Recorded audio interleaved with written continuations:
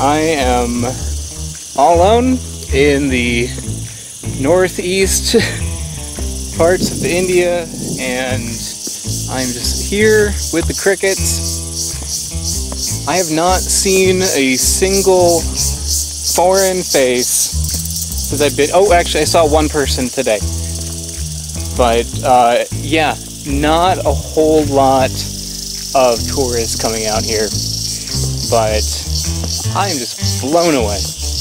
And what I'm doing right now is I'm walking down thousands of steps to get to a small tribal village where they have living root bridges. It is a very bizarre natural thing, so I thought it would be worth natural achievement. That's a good word for it.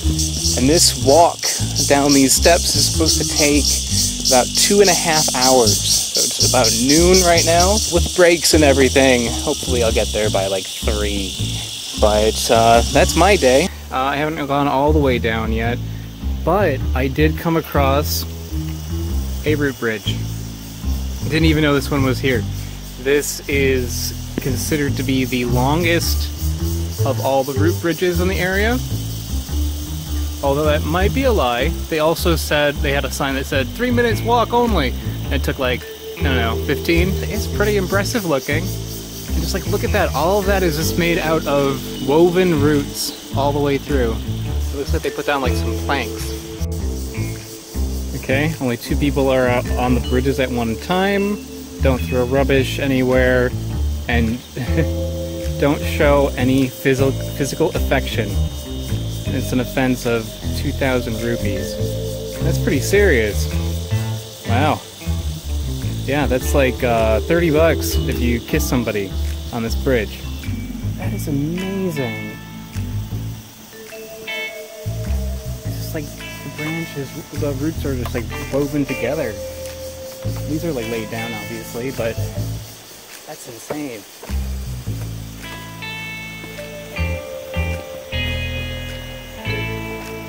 Pretty sturdy. Oh my god.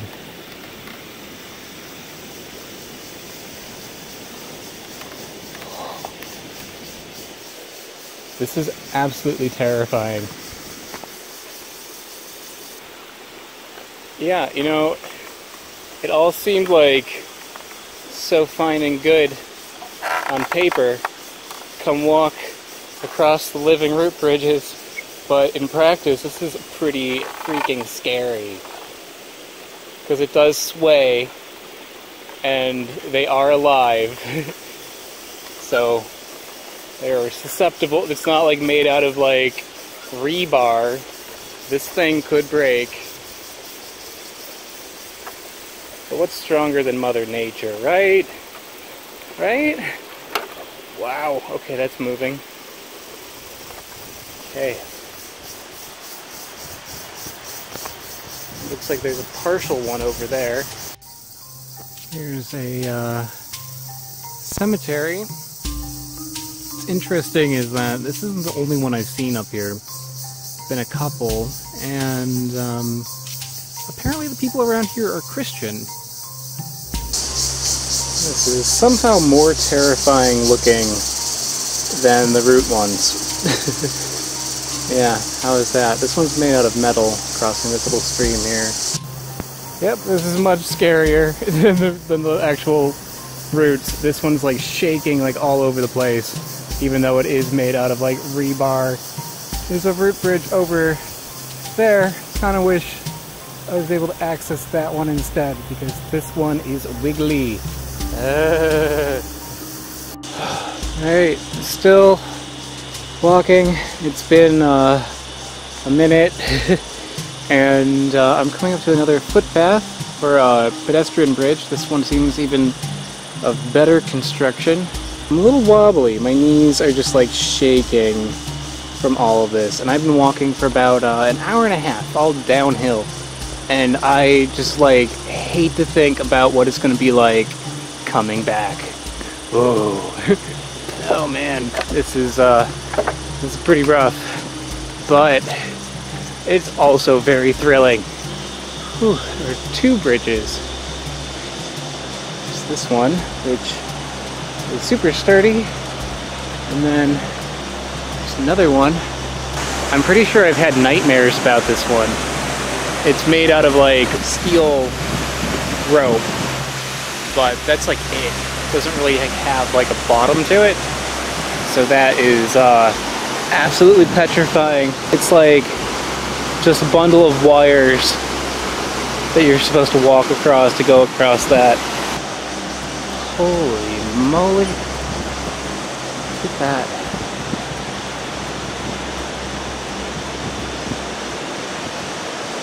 That is beautiful.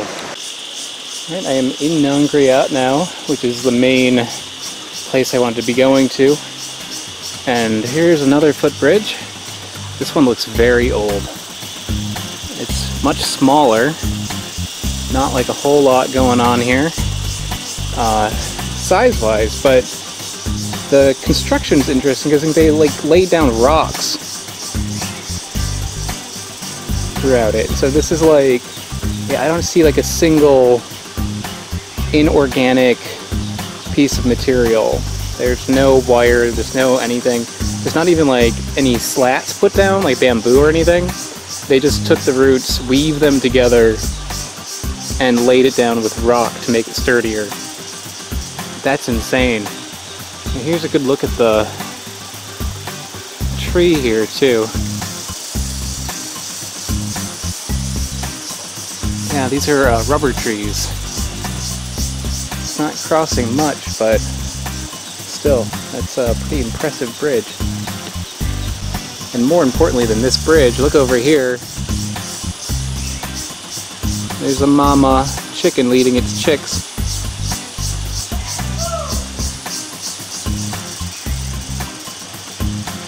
I'm having a great time. This bridge is like super sturdy. Like this is not going anywhere. This one must be old. I'm guessing like as the years go on, the roots get bigger and the bridges just get stronger. So the one I was on earlier, that long one, must not have been like super old. And in the distance there, there's another one. There's a whole bunch of them around here. This is the most famous of all of the root bridges because it is a double root bridge. Not sure why there needs to be two, but it is still very impressive. Check out that tree. I mean, the root bridges themselves are amazing, but that tree is just like insane.